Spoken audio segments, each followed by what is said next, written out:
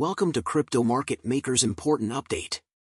NBCNews.com stated in an article, quote, Silicon Valley Bank depositors will have access to all of their money, regulators say in effort to stem wider fallout, end quote. CryptosLate.com shared, Mt. Gox is allegedly pushing the deadline for Bitcoin repayment registration to April. In a Reuters article, the U.S. Federal Reserve governors will hold a closed-door meeting on Monday, March 13, 2023. At the time of recording, USDC coin is hovering around 99 cents. It is allegedly attempting to repeg. Cryptos are looking up. Bitcoin had a high of around $22,589.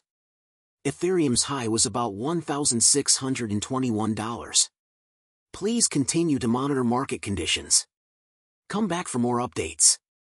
Thanks for watching. Like and subscribe.